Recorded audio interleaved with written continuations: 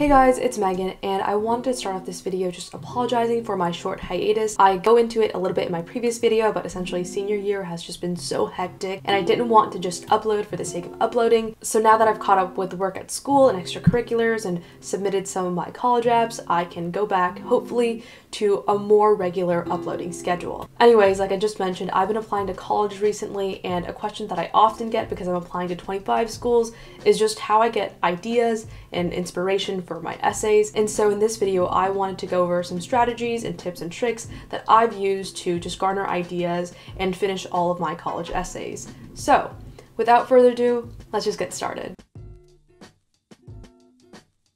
The first thing I would say, and it sounds really obvious, but I'm guilty of this too, and it really shows throughout your essays a lot of the time, is to not procrastinate. This was what happened with my MIT application. There were around 10 supplemental questions, and about 5 of them I had written beforehand in the weeks and months prior to the deadline day, and the other half I literally wrote within the span of like 4 hours.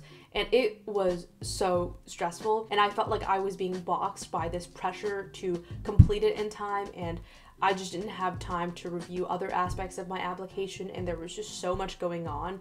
And so I felt like I couldn't write to the best of my ability just because I had everything else looming over my head. Also, just outside of time management, is that if you spend some time beforehand, if you just read the questions beforehand and you kind of sit on them, that really helps you brainstorm. In my experience, a lot of the supplemental questions give you a lot of liberty to respond to them, and so you can just be so overwhelmed with all the possibilities that you could possibly write about. So for example, one of the Notre Dame questions is, what brings you joy? You could talk about a lot of things that could possibly make you happy.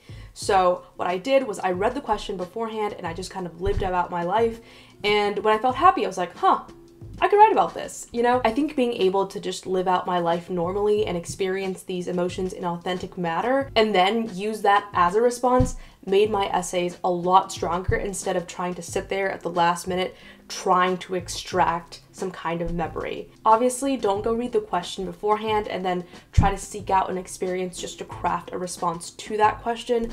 But in my experience, reading the questions beforehand and letting it simmer is the best method that I found to get ideas from. Most of my ideas just come in the heat of the moment, never actually from just sitting there and writing them. I know that's a little weird, but trust me, it works. The next tip I would give is to not try to force yourself into being intellectual or quirky.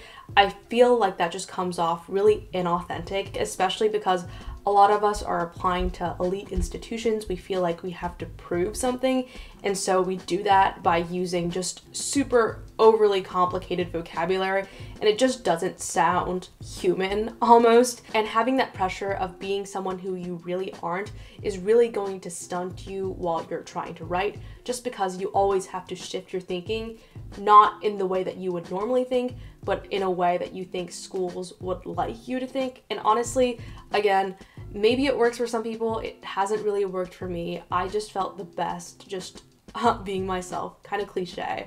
But obviously you want to filter out some of your thoughts, but that's proofreading, not just trying to be some kind of Einstein when you're not. The next thing that really helped me write good essays was to write like shit the first time around. I feel like, again, a lot of the time, because people know that this is for college and is super important, they get stuck trying to write the perfect sentence the first time around. And honestly, for me, it helps to have a whole, maybe imperfect picture of the essay first and then go back and fix it, than just to try to craft perfect puzzle pieces to attach to each other, not knowing if it would actually fit nicely or complement each other well. So what I'll do sometimes is I'll get voice memos and start actually speaking my response out loud instead of typing it. I feel like if you're typing on your laptop, you're more inclined and more able just to go back and delete pieces here and there, whereas if you're on a voice memo app, then it is a little harder. I would recommend using an app that actually transcribes what you're saying. So on iOS and on Android, there's Otter, and I'm pretty sure Google Docs and Word have the same function as well, just so you can copy paste key ideas back into your essay once you actually go to type it. Also, I forgot, another app that has really helped me is called the Most Dangerous Writing App, and how it works is that you'll set a timer for yourself. So for example, 5 minutes, and within those 5 minutes you have to carry on typing. You can't stop and pause and think, or else you'll lose your progress. And having that premise sometimes, again, really just pushes you to just continue writing and write whatever you think instead of pausing here and there just to make sure that everything is perfect, because it's probably not going to be perfect the first time around. Next tip is to try to write with other people or change your environment. Now, I know this is difficult with COVID, but what I've done is just set up FaceTime calls with my friends, and we will just have college app writing sessions.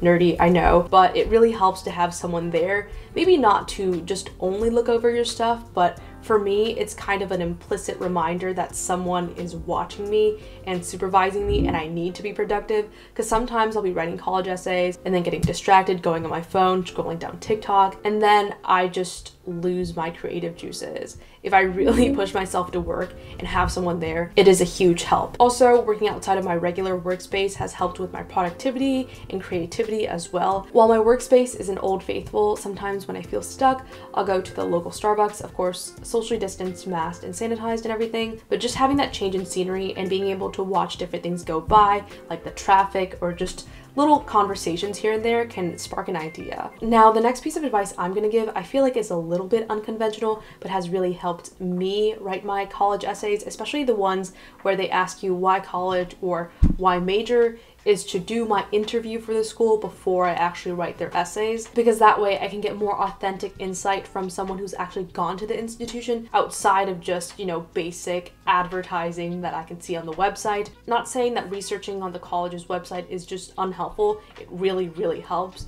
but just having that added layer of personal insight from someone who's gone to the institution has really helped me bolster some of my why college or why major essays. The next strategy that really helped me was to ask my friends how they felt about me. This is what my school did for our counselor recommendations, where they sent in a form that they had our parents fill out, and they asked questions like, what is your child's best traits? What is your child's most defining memory? Or what is your child's dreams, aspirations, and what is your child most devoted to? Now, if you're me and probably every other teenager ever, then your parents probably don't know a lot about you. But what has really helped is asking my friends and asking for their input for those questions, because they can give you not only a more nuanced take, but probably a less overly critical take of yourself. At least that was the result in my case, because I am my biggest critic. So having other people give input on how amazing of a person I am really helped me identify factors about myself that I had really not acknowledged or just seen as normal and just kind of a given before. Finally, the last piece of advice I would give in order to stimulate your creativity and inspiration for writing essays is actually not to read too many example essays. Now, I'm not saying to read any at all. They were really helpful for me to garner an idea of how I should approach certain questions and in brainstorming certain topics, but I felt like the more examples I read on Reddit or a college essay guide, I kind of lost my own individuality, and I would write certain things and kind of almost unknowingly plagiarize just because I had almost memorized these essays by the amount of times I had read them over and over again, and that's something that you really don't want to happen. You don't want to, out of reading all these essays, just lose your individuality and your creativity. So more recently, I've limited myself to only reading one example per supplemental topic so I can get a gauge of what I should write about, but not lead myself to a point where I'm almost mimicking another person's voice just because I had familiarized myself a little bit too well with their essays. I feel like reading that extra room for you to wonder and explore the question instead of just filling that gap by reading other example essays from other people is what is going to help you become more creative and more personalized to your individual voice when it comes to writing your college essays. And that's it for me today and all the advice I have to give when it comes to brainstorming and being more creative in your college essays. These were just the approaches that, through trial and error, really helped me get through my early decision round. So I hope this was helpful. Anyway, I hope you guys have a fantastic day, and I hope to see you guys soon in my next video.